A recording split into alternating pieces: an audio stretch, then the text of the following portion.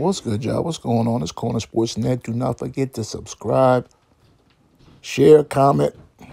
Always comment. I'm always responding to y'all comments. Bethune Cookman. They got 3 quarterbacks on their squad that might get some playing time. The old saying goes, if you're talking about 3 quarterbacks on your team, that means you don't have no quarterbacks on your team. What I mean by that, you don't have no number one guy. You got no guy you could depend on. Now, they do got Jalen Jones from Jackson State, from junior college, from the University of Florida, who's shown potential but can never put it all together.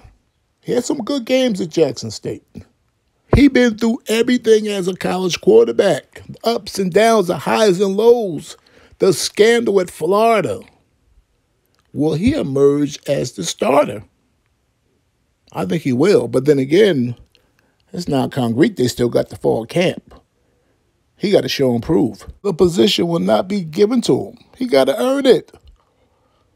Then you got the East Carolina transfer, Walter Simmons, who came out of high school with a bunch of stars. I think he was a 3-star recruit. Athletic. He also ran track in high school. Well, he grabbed the reins. He got 3 years eligibility left. He could put it all together. From an athletic standpoint, he has everything. Can he make them throws? Can he read defenses? Time will tell. Right now, his greatest attribute is he got 3 years eligibility left. So if it doesn't happen in 2022, maybe it'll happen in 2023. But you never know. And they got a young quarterback from Statesville, North Carolina. I got family up and down North Carolina. I'm familiar with Statesville. Nabanye Moore, something like that. He's a true freshman, 6'1", 205 pounds. Will he be the starter? The coaching staff don't even know. They have no clue who's going to be the starter come September. It's never a good thing to go into a football season. Talk about we got a quarterback battle with 3 guys. 2 guys maybe, but 3 guys, that's rough. That's rough on the fan base.